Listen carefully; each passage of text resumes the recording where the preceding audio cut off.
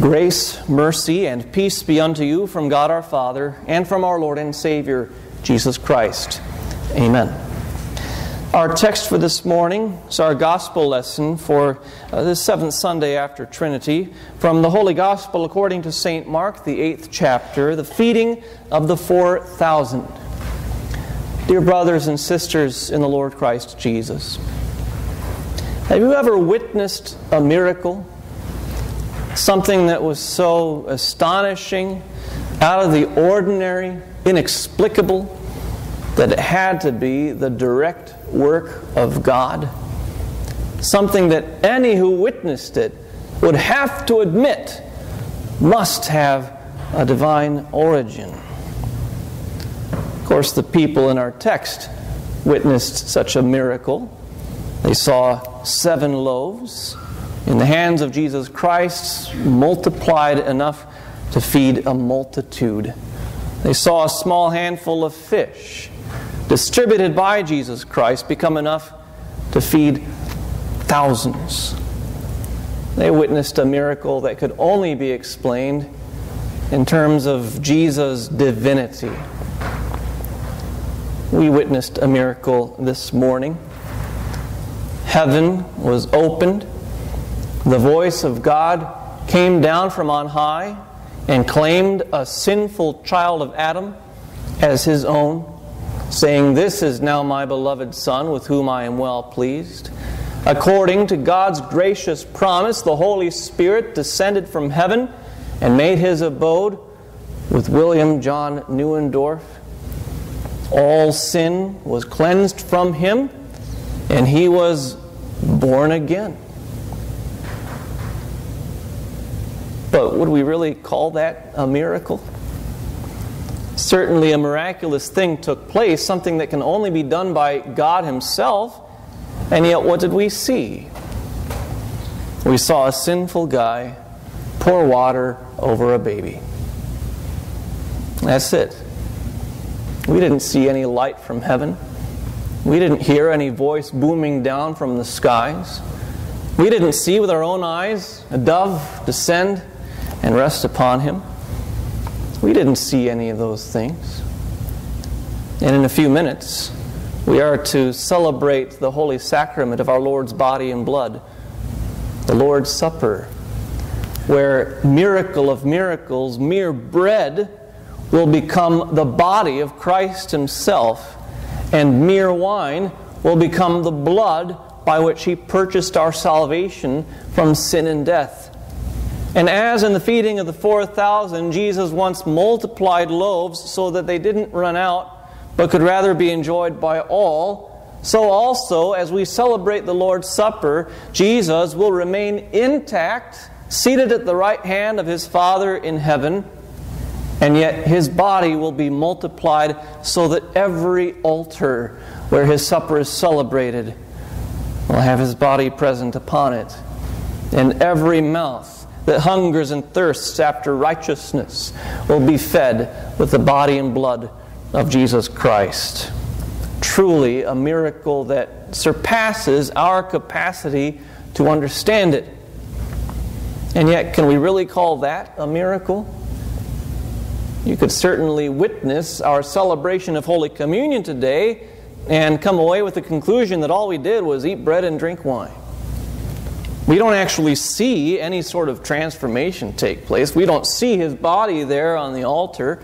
And thank goodness we don't taste any of those things. Where's the miracle? The fact is, some of God's greatest miracles are performed right under our noses. We don't even know they're taking place. Why don't we regard everything as a miracle? Why don't we automatically regard every baptism as a miracle? Why don't we automatically regard every celebration of the Lord's Supper as a miracle? But I'll do you one better. Why don't we believe that every breath we take is a miracle? Why don't we believe that the food on our plates is there by a miracle of God? Why don't we believe that the fact of our existence itself is an astonishing miracle of our Creator. If God were to withdraw His gracious hand from this creation for an instant, we would all dissolve into nothingness. Our continued existence is a magnificent miracle of our Creator.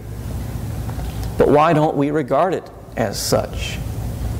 Why can Bill Nye, the science guy, who I used to enjoy watching on TV, but now I have to count as a terrible enemy of the Christian faith, who recently went to tour the Ark Encounter, headed by Ken Ham, so that he could debunk all of our Christian myths. Why is it that he can't accept that the laws of nature that he puts his faith in are themselves divine miracles? Why can't we accept that the fact that if I drop a ball it'll hit the floor is a miracle? Why can't we accept that the light of the sun is a miracle? I think it's because we're used to it. Because we experience it day by day. Because it's the same old, same old. What if God promised us that He would put a magnificent cross in the sky where everyone could see it? And this would be a testimony for all time to the truth of the Christian religion.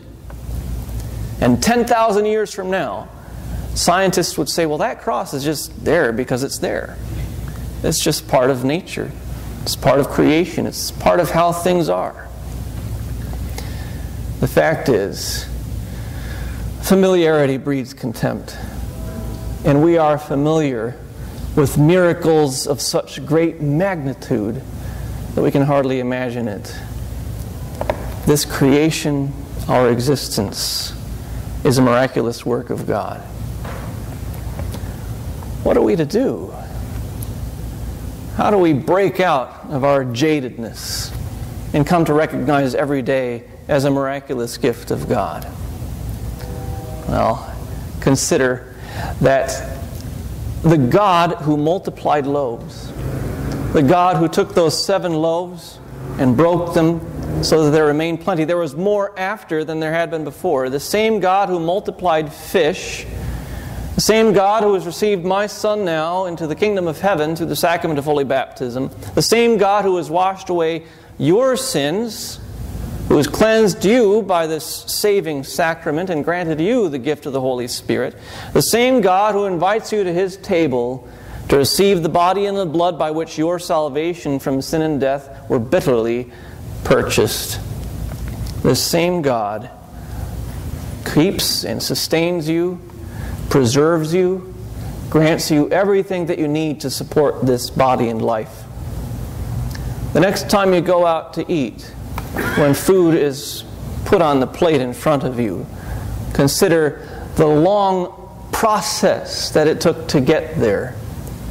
Consider the server who brought it to you, a person who was fearfully and wonderfully made in the image of God. Consider the cooks in the kitchen, same thing.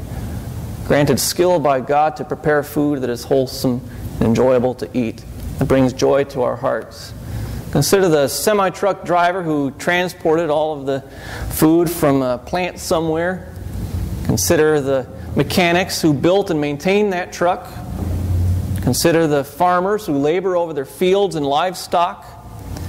Consider the sun and the rain and the soil, creations of God that are also necessary for these processes to continue. Consider how much effort God put in to you having one meal. And consider that it never runs out. God is gracious to you at all times. And consider especially that He is gracious to you with His forgiveness, with His life, and with His salvation. Yes, it is a sin against God not to recognize every day as a miracle. It is a sin against God not to recognize His creation as His magnificent work.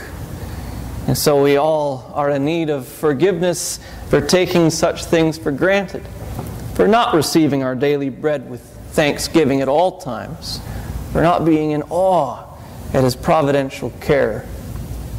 God grant that our eyes may be opened to see the miracles in the everyday. God grant us faith to see the miracle that took place in this baptism, to recognize the miracle that took place in your baptism. God grant us faith to believe in the miracle that will take place at the sacrament of His Son's body and blood. God grant us faith to believe in the miracle of our forgiveness, that we have eternal life.